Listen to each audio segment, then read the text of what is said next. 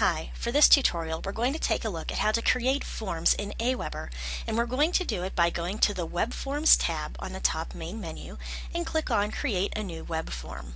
Now keep in mind you want to make sure that the current list that you're using is the one that you want this web form to go out to. So I created the web tutorial one earlier and that's what I want. So I'm going to scroll down a bit. So the fields that it gives us are already our name.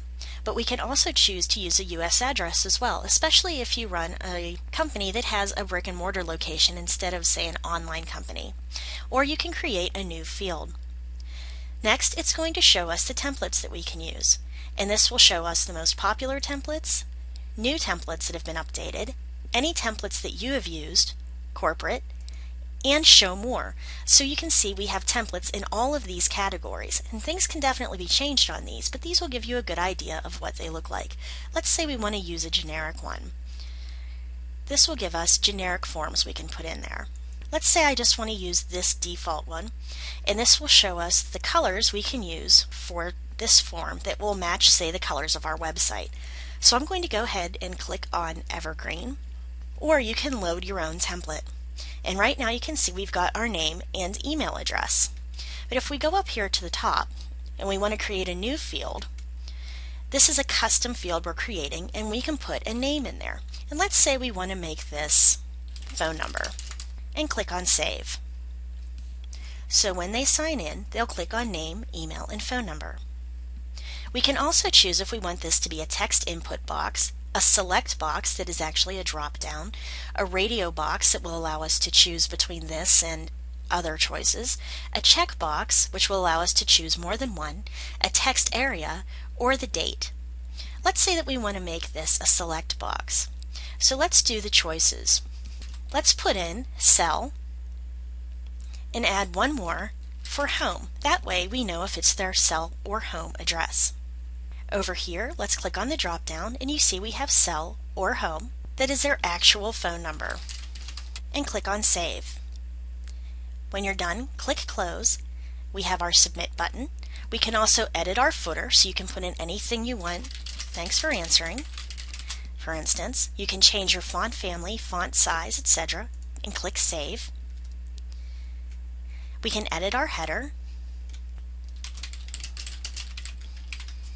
Click on Save, and now this is our full form. It has the email privacy link for Aweber down below that it tells them that they are going to keep all of their contact information secure, and then their email marketing add by Aweber, and it's very small. And we're going to click on Go to Step 2. The basic settings are name and email, which is our form name. You can also do an Enable Facebook registration, and this will be automatically adjusted so it's at least 300 pixels wide.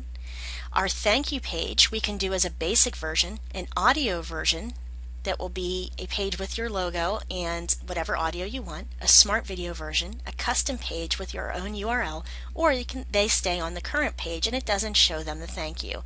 I'm just going to click basic version. In the already subscribed page, I'm going to use the basic version for that too, although I could create another URL. I can go into an advanced settings and this will show me my ad tracking. It will also allow me to choose if this is my welcome message that this will pop up for, message 2, 3, 4, etc., or for no follow-ups, only actual broadcasts or one-time emails that you send out. And you can click on Save Web Form or go to Step 3. So now it says we have to save it before we can publish. So let's go ahead and click on Save Web Form. And you can choose whether you want to install it yourself if you're comfortable with your HTML and have access to get in and edit your pages, whether you want to send an email to your designer that contains the HTML, or if you want to have Aweber host your form. And if that's the case, then they will provide you with a link that will host your form that your potential customers could click on and it will take them straight to that form. I would choose I will install my form, and it will let you decide whether you want the JavaScript snippet or the raw HTML version. So if I have an HTML email that's going to be going out, I would click on Include Beautiful Form Styles, or if you want to go to an unformatted form, you could do that. I would click, so it chooses it all, right click, hit copy, then I'm just going to paste that HTML code into the HTML of my email. Okay, so let's go back in and take a look at the other part of the forms page.